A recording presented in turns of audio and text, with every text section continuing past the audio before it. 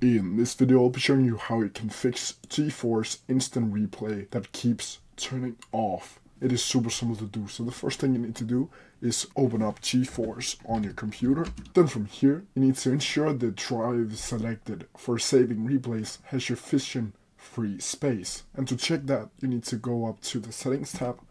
You need to go down to the in-game overlay. Go down to settings. Then from here you need to go down to recordings. Then you can see the temporary files and the videos where they are located.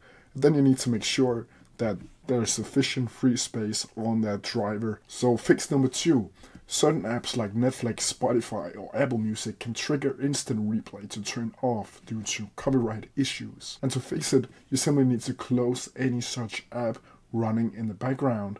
And then you need to restart Geforce Experience after closing the apps. The next method is also super easy. You need to open GeForce, then you need to go over to drivers, and then you need to see if there's a new driver that is available for download. And if so, you need to download the latest version and restart Geforce Experience. And that's how you do it. If you have any questions about it, please leave them down in the comment section below and I'll try my best to answer them as quickly as possible.